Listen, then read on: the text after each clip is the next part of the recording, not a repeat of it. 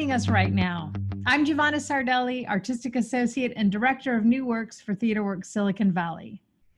TheaterWorks is working with members from the native Ohlone tribe in the Bay Area so that we may accurately and respectfully acknowledge the indigenous lands upon which our office and our theater sit. We also know there are challenges across the country right now, and we are hoping that everyone is safe and well. And we thank you all for being here with us for our conversation with actress Katie Sullivan, who plays the title role in our upcoming reading of Laurel Olstein's new play, Pandora. It's going to be available to view from September 24th through the 28th. And for more information and to reserve a ticket, check out our website, theaterworks.org.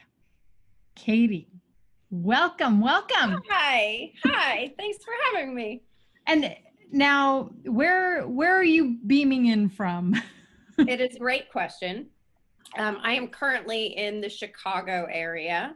My boyfriend's family is here, and we got a bunch of tests done and made sure we were safe, and then we came to visit family. I think we were in the New York City area, and not having a yard and a place to take our puppy and like be outside and all of these things, like it gets to you after a while. So we've been sitting outside a lot, which has been nice. So listen, when I introduced you, I called you actress Katie Sullivan, but I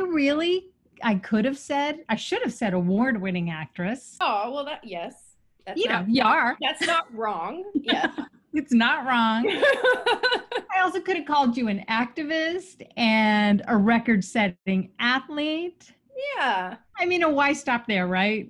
And also, I want to say for those who don't know you, you are also a performer with a disability. Right. And it's interesting, when anybody meets you in real life, that is undeniable. Right. But in this format, people may not know. And is it all right if I... Of course.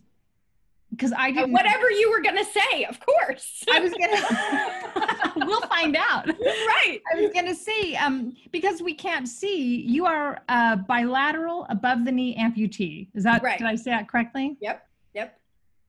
I was, it was congenital. So my mom had a normal pregnancy. There was no indication that there was something different happening with me.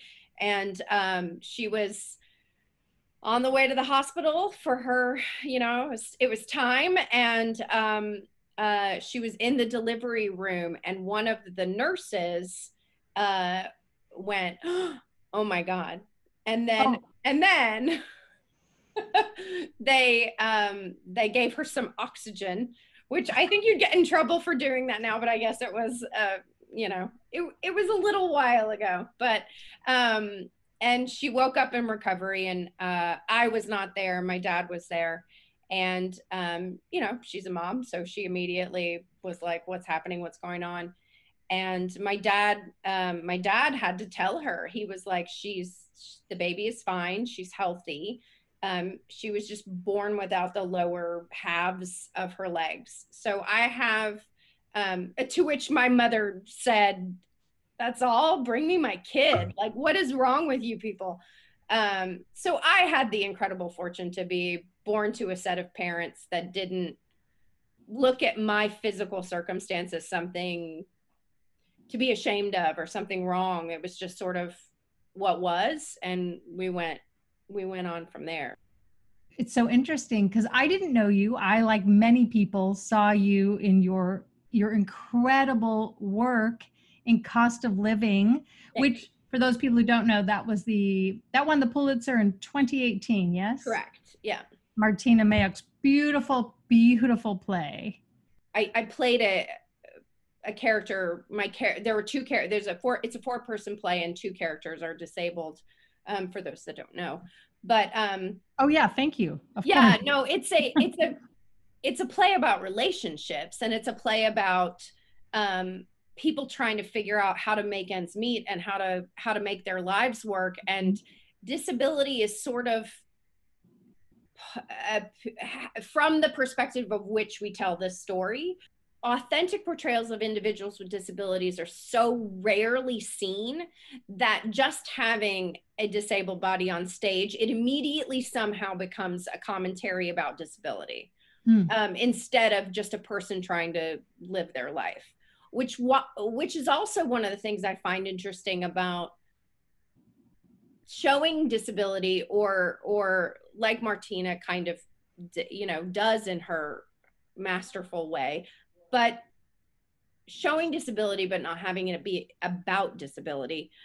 Or in this instance, it's not about, I mean, it has absolutely nothing with Pandora, has nothing to do with disability, but it has the potential to color this character in a really interesting way. She is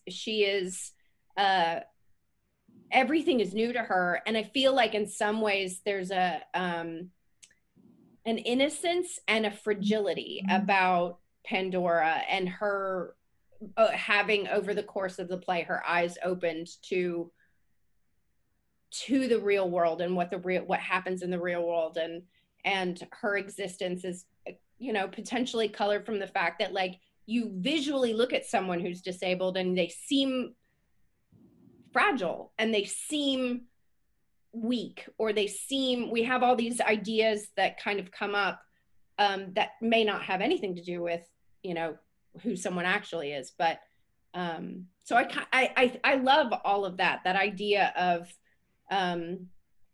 including it and not pointing at it. Exactly. What I also love about it is, Pandora is the ideal woman. That is how everyone around her talks about her and describes her. And I love the reframing that's given from which we will proceed with our play. Right.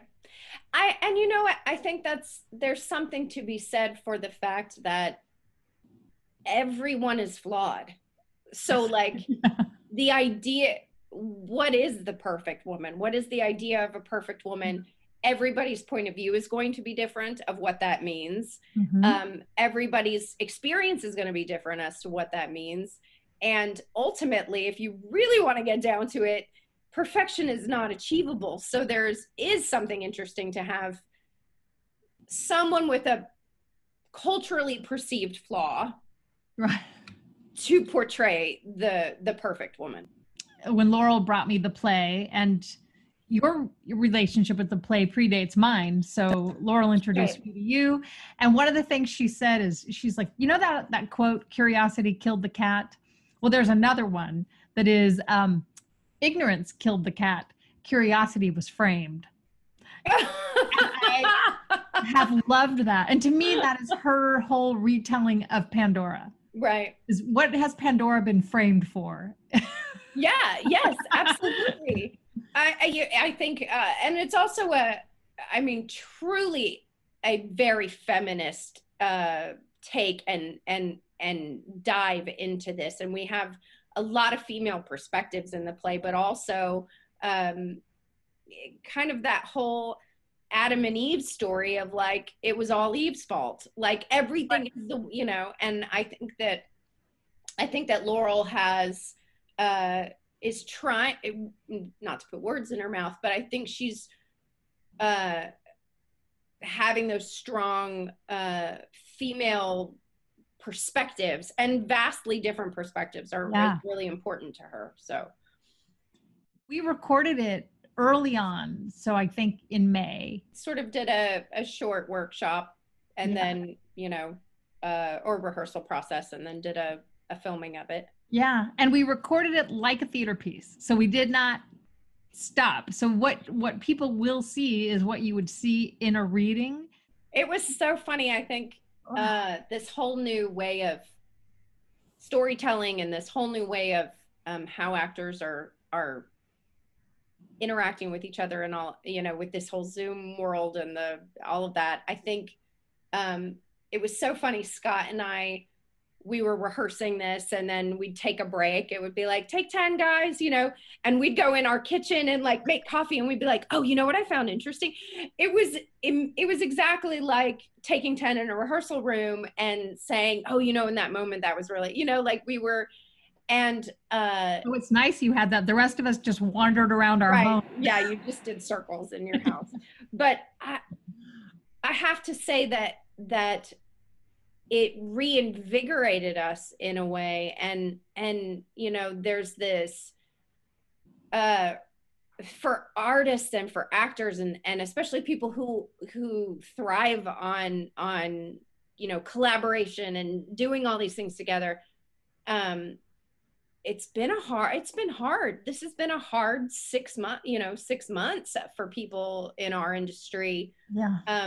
Especially with the uncertainty of when is it going to end? When are people going to feel safe to come back and sit in the theater? When are actors going to be safe enough to kiss each other on stage and you know, do all of these things? So these moments and these projects online have been oxygen in moments of feeling like you're suffocating creatively, and then you have these bursts of like, oh gosh, yes, okay, I can breathe. It definitely felt like that. And it was amazing that, you know, most of the people didn't know each other. Like there's, you know, a few of the Bay Area actors knew each other. And I felt like at the end of that, just that, those short 12 hours, yeah, that a company had formed, and that because we were learning the technology together. I mean, that was crazy. It was early. Those were early days. And we didn't know, I mean, it was so funny. We didn't know like what we could ask and couldn't ask, or how tricky it was to pull something off. And so it was fun to kind of play together and see what happened. Yeah. Before we bring them out, I wanted to ask you, because I mentioned that you are a record-setting athlete. Yeah. And so once again, as I watched your TED Talk and your commencement speech, I love your website is a wealth of information. Oh, thanks. But I just find that so fascinating, like the whole story of what opened up to you when you were fitted with the prosthetic legs that allowed you to run. Can you talk about that? I was so moved. So being someone who was born without the lower halves of their legs, I had never run in my life. And it wasn't something that I thought about. It wasn't something that I thought I was missing. And I had a prosthetist who suggested, do you want to try the blades, the running legs that look like, you know, blades. I don't know. And I, you know, for me, there was zero idea of like, I had no delusions of Olympic glory and, you know, any of that stuff. For me, it was going to be like, it would be cool to be able to run and like for exercise and health and fitness and all of that stuff. So I actually approached running, not to go way down on a tangent, but I approached running like I do an acting job. I started to I was not an athlete. I had a hard time calling myself an athlete. And so I started to think about it as a character. And I was like, I think an athlete would act this way. I think an athlete would get up at 4 and go to the gym. I think an athlete would probably eat this avocado. And I think that, you know what I mean? Like it was the only way that I could do it, because acting was all I knew. And so it was like kind of fake it till you make it. And then all of a sudden I acted my way to the Olympics, which is bananas. It's bananas. You're also a motivational speaker. I mean, you really are an advocate, and you are educating people. There was so much I did not know and still do not know. Right. of working with somebody who has different physical capabilities. And as we work together in Pandora, we'll have to figure that out. I mean, I'm sure we'll Absolutely. have to talk There about are things that Laurel has written into the script that I'm already mentally going, I don't know how I'm going to do that. But that's fine. And that's part of, you know, again, collaboration. It's interesting, like when you talk about being seen, when you and I had worked together and did a Zoom reading and we didn't talk about your physical abilities, I realized, oh, was I being respectful? Was I being nervous? Was I, like, all those things, is you realize, especially in a heightened time of like stepping in it, everyone is so careful, that I realized, well, that wasn't the beginning of a healthy working relationship. But in the same way that I think a person from a different cultural background, or a person from a different ethnic background, like, I don't know that any of us would jump right into like talking about let's talk about all the things that make us different. I think, like you said, over Zoom, it doesn't matter. It's from here to here, can I portray this? Can I tell the story? Now, when we're on stage and we're actually putting this on our feet, we will have to have conversations about what's possible, what makes you comfortable, is this safe, like those kinds of things. But I don't think there was any sort of misstep in the fact that, can we tell a story in a square? Because I think we did a good job of telling a story in a square. Katie, we've been talking a lot about your boyfriend, and lo and behold, he has joined us, everyone. This is Scott Aiello, a fantastic actor who plays the Zeus character. You're best known for your work on Billions, I think, but you have this extensive career voicing, is it over 100 audiobooks? It's like 150 now audiobooks, yeah. And also joining us, we have our playwright, Laurel Olstein. Yay! TheaterWorks people know Laurel from They Promised Her the Moon, the show that we opened and then shut because of the pandemic. But I'm so glad that we got to continue working with you, even in this bizarre format, that we could do this. Me too. I am so happy that we got to work on this together. And Laurel, can you tell us, because you kind of started this, I want to know like how Pandora started, and then how you found Katie. Well, it started actually a couple years ago at the Villa Theater Lab at the Getty Villa does reinterpretations of Greek and Roman myths, and they invited me to pitch an idea to something I wanted to adapt. And Pandora's Box myth just kind of came to me, and I realized that I hadn't seen or heard of any plays based on that myth, and actually, surprisingly enough, there really aren't, which seemed shocking to me. And it seems so appropriate to the times. And so I started working on it, and I very much love to work with actors when I'm in process. And I had seen Katie years before at the Writers Guild. A friend of mine is running this scene night for writers with disabilities. And Katie was in a scene. I think she was in her scene, Allison's scene, I believe. But anyway, she was in that night. Yeah, I think you're Allison right. Dale. Yeah. And I fell in love with Katie. I just thought, oh my, you were so funny and so deep and so just luminescent. And I just went, who is this woman? I have to work with her. And I really wanted to write something I just sort of put it in the back of my head. When I see an actor that I love, I just want to, okay, I've got to find something. I got to write something, or something will come to me. And when I was thinking about actors to put in a room to play with Pandora, it just absolutely came to me. I went, oh my God, Katie would be perfect for this role. So many things about the way Katie worked as an actor, the way that I saw, just made sense. And so we did, she was always included in the workshops I did in my living room and in that little dance studio that I brought some actors together. And it just made perfect sense, always. And she brought Scott along. Thank you. Yes. Yeah, it's easy to fall in love with Katie. Right? Yeah. So that's the story, the short story of the long story.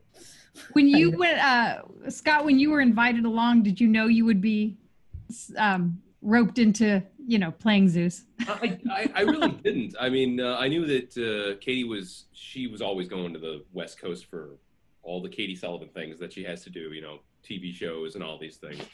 And I just happened to, tag along one time just to keep her company, and I had a bunch of prep work to do on a book or something. And she was like, apparently there was a conversation where Laurel was like, "Oh, I need a new Zeus," and Katie was like, "Well, she knows my sweet spot of playing, egotistical monsters." And so the ultimate bad boy. Yeah. nailed it. Yeah. So, Yeah. she's Katie read the Zeus thing, and if I could speak for you, she was like, "You need to play this part. She's like, Yeah. This part is perfect for you." And I read it. I was like, "Oh yeah, I could play this part." Yeah, if you saw him on Billions, you could see how he could play Dr. Z. Like it's, which I think is one of the greatest things about being an actor is we get to exercise those parts of us that we don't exhibit on a daily basis. But so he's nothing like that. No, he isn't. He's In fact, a doll. You are so game. Can we? So you were saying that we filmed this. So we did it as a recording because we didn't know when we'd release it. We didn't know what unions would let us do. It was a crazy time. But what's important is I want everyone to know that it's still theater because we did it straight through. And your setup was unique. Oh, yeah. Can you just describe to us, because Laurel and I didn't even know what we put you through until afterwards. So can you just tell us what that was like? So I was in the closet for the Zoom reading, and Katie was in our living room, okay, on a different computer. Now, of course, the thing is about Zoom is you can't be close enough, or otherwise there'll be an echo. So I had to completely soundproof myself in our closet. So I'm in our closet, but the interesting thing is through no fault of Giovanna at all, okay? Like they wanted to do like fun things where like I would suddenly appear, next to Katie, because why not take advantage of the fact that we're quarantined together and I could suddenly pop on screen. And he's Zeus. Except for the fact that what you have to understand is to soundproof our closet, I have to set it up in such a way that it's very difficult to open and shut the door. Oh. So it had to do with my janky building and the way that I had to build it.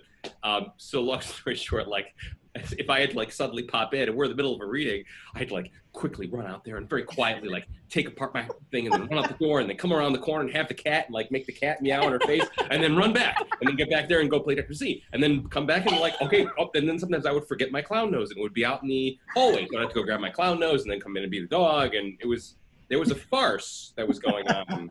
I wish we had the film of that. Right. Exactly. Yeah. It'll be interesting to discover the things in the play that will need to be re-envisioned, because as you were saying, Katie, there are things that you can do in a reading that we're going to have to discuss, certain things. And we cut a lot actually to really make it right for Zoom. I mean, we cut some things that will come back or maybe not. I mean, I actually think it made it a better play. I really think as a playwright, it was a great process. I mean, yes, it was a crazy time and it was healing artistically for sure, but it also it made the play better, I think. Because I sort of had to take out the excess. I couldn't just, some words, scenes that maybe I was a little too in love with that went on a little too long. Oh no, you can't do that on Zoom. You really can't. Yeah. It's a really good editing tool. Yeah. Laurel, I am happy that our relationship and your relationship to TheaterWorks continues and that we get to present this reading. I want to thank everyone for joining us for this conversation. And make sure you go to our website to reserve your tickets to see Pandora. You can see it between September 24th and September 28th. And the reading is free, but if you donate to TheaterWorks, there are 2 wonderful additional benefits. First, 20% of all the proceeds will be donated to the Theater Bay Area Performing Arts Worker Relief Fund. Second, thanks to the generosity of TheaterWorks trustee Pat Brisset, the remaining portion of all donations up to $10,000 will be matched, which doubles your impact. So it's a great way to support 2 organizations. We are so grateful for your continued support, and we can't wait to share Pandora with you. Thank you so much. Thank you, you guys. Thanks, guys. Bye.